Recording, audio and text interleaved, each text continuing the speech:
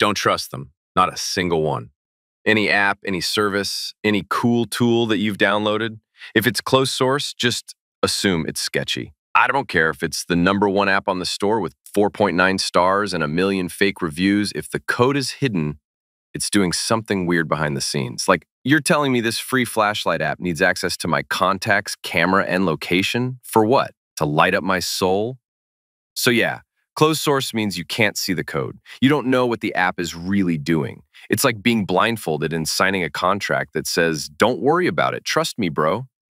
Meanwhile, open source apps are like, yo, here's everything. Take a look, fix it if it's broken, steal it if you can improve it. Total transparency. Now I know some people are like, come on, man. These companies wouldn't ruin their own reputation. My dude, they already have, multiple times. Ever heard of Google, Apple, Microsoft, Adobe? Yeah, they all got caught doing shady stuff. They're literally out here vacuuming up your data. And it doesn't even matter if you pay them. You can buy a $2,000 device from them and they'll still track what time you go to sleep and how many times you sneeze. And the worst part? These companies don't even try to hide it anymore.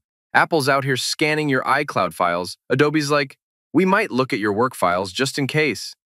Bro, what? Just in case what? I'm editing cat memes, not planning a secret mission.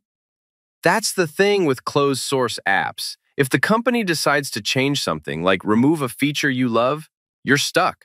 There's nothing you can do. They own it. They control it. You're just along for the ride. And that's if you're lucky. Worst case, they add some spyware and sell your data to a dude named Jeff from New Jersey running a targeted ad company out of his mom's basement. But open source? Totally different vibe. It's made by people, not corporations. Anyone can see the code. Anyone can fix bugs. And if the original dev decides to be annoying and remove a cool feature, someone else can just fork the project and keep it going. It's like a group project where the teacher actually lets everyone do their own version and nobody gets a C just because Chad didn't finish his part. And yeah, I know some open source apps look kind of old school, but bro, have you seen Blender? That thing is a beast. It's open source, and people use it to make entire movies, even Netflix stuff. Like you can make explosions and dragons and weird anime cats, all for free, without someone spying on your GPU. Me personally, I switched from Adobe stuff to DaVinci Resolve. Now, full honesty, DaVinci isn't open source. I know, sounds like I'm contradicting myself. But listen, Blackmagic Design, the company behind it, is actually chill. You don't need an account. You don't need to give them your life story. You don't even need the internet. You download it, open it, and boom, it works. That's already 100 times better than Adobe making me log in just to open Photoshop and then asking me if I want to upload my brain to their cloud. And speaking of Photoshop, let's talk GIMP. Yes, the name is tragic. Sounds like an insult, but don't sleep on it. It's free, it's open source, and you can do like 80% of what Photoshop does.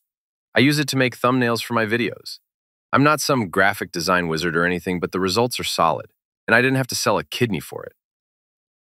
Now I know some of you are thinking, cool, I can replace Photoshop, I can replace Premiere, but I can't replace Windows. Yeah, that's a bigger move. Switching to Linux is like moving to another planet. Some apps won't work, some stuff breaks.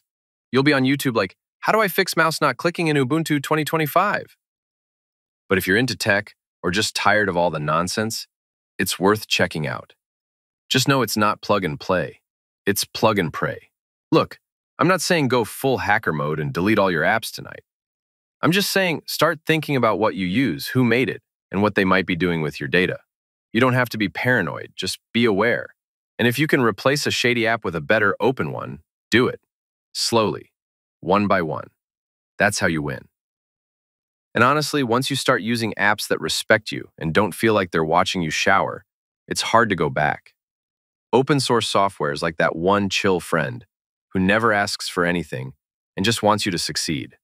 Closed source is the friend who borrows your charger, eats your snacks, and then sells your secrets to Instagram ads. So, yeah, you choose. But if you're like, bro, I don't even know where to start, don't worry. You're not alone. Nobody wakes up one day like, today, I will switch to 100% open source and become a digital monk.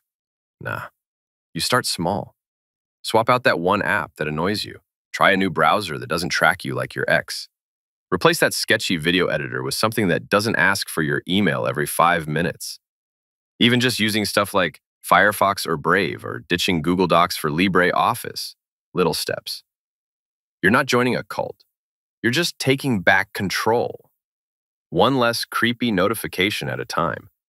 And look, you're probably not that interesting to some giant corporation. Like, nobody's at Google HQ watching your 3 a.m. search for how to peel garlic without feeling like a failure. But still, it's not about hiding. It's about not being used, not being the product, not letting someone else profit off your daily habits and embarrassing typos. And the craziest part, a lot of open source stuff is actually fun.